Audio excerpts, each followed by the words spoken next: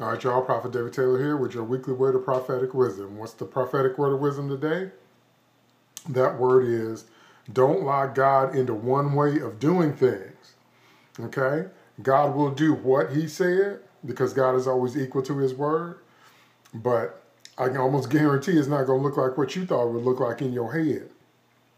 When you get a promise from God, when you get an idea, you think it's going to unfold, you think it's going to happen a certain way.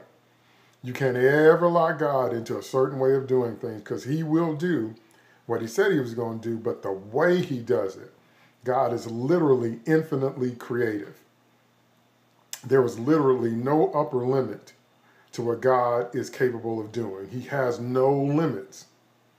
So if he said he's going to deliver you, then he's going to deliver you. But how he delivers you, he might raise up a Moses to deliver a nation. He might tell you to go wash in the Jordan River 7 times. He might tell you to take up your bed and walk. He might command an unclean spirit to come out of you. He might spit on the ground and make some mud made out of his spit. He might not even have to come to your home. There might be so much faith present, he can just speak the word from wherever he is. I'm referring, of course, to when Jesus was talking to the centurion. Okay? But you can't lock the Lord into one certain way of doing things.